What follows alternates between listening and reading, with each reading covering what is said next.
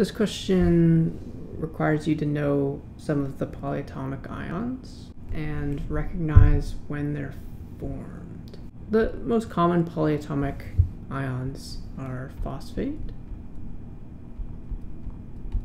nitrate, etc. For this one, we'll be using phosphate as one of the products. When we react an oxide of phosphorus with water, it creates this phosphate molecule. But that's not all it forms. There's hydrogens present in the equation. Hydrogens will add to the phosphate such that the charges will be eliminated because each hydrogen is a +1 charge. So we need 3 of them. Okay, and then we need to balance this. I don't know, what do you balance first? Let's just balance the phosphorus first. So we'll put 2 on the right side. We have 2 phosphorus on either side now. That 2 changed the number of hydrogens and oxygens.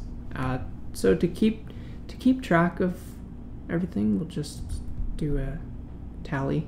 So we have 6 hydrogens and 2 times 4, we have 8 oxygens.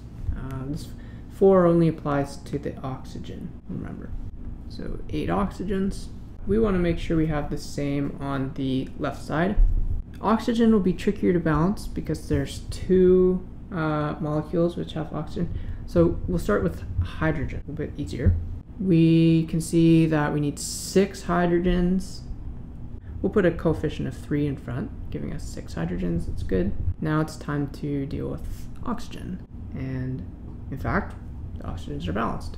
We have 3 oxygens in the water and 5 oxygens in the diphosphorus pentaoxide for a total of 8.